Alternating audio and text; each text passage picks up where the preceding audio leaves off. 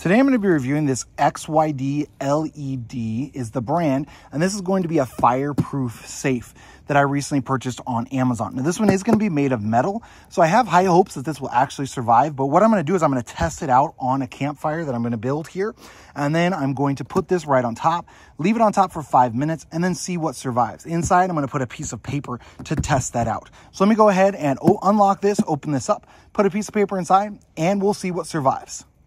Now in this one, what I'm going to do is I'm just going to take a couple of pieces of paper. You do need to take the keys off to be able to get into it, so it has this lock that goes on top. I'm going to take and put these pieces of paper inside, and I'm going to close the lid. I'm going to lock it, turn it so it's locked in place, and I'm going to set it right on top. Now I'm just going to set it square right on top of this little campfire that I have going here.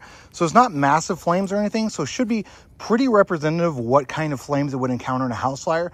And truthfully, if there's an actual fire that these documents are in, it might even be bigger than this. So it should be a pretty decent test here. So I'm just going to take and set that right on top. I'm going to set it and leave it for 5 minutes, see how it survives, and then I'll take it off and see if the documents inside survived as well.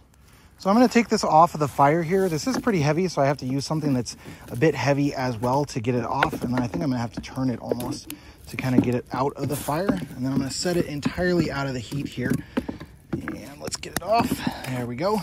Okay, so I'm just going to let it sit there. Obviously, it will have to cool down, but we'll see if the paper inside survived. Now, this is still pretty hot, but I want to go ahead and get it open here while it's still warm. So I'm going to take and put the key inside, turn it. And as you can see, the documents did actually survive. Now, they are pretty parched in there, but that's just going to be from the heat. So obviously, if you have some like heat, receipts or whatever that don't do well in heat, then that won't work. But obviously, I also had it directly on top of fire for 5 minutes. If you've got a fire or, in your home or something like that, then you're probably not going to be over direct heat maybe for 5 minutes. The fire might burn through in a couple of minutes. So it looks like this one will actually work to protect your documents in the case of a fire, as that paper did survive.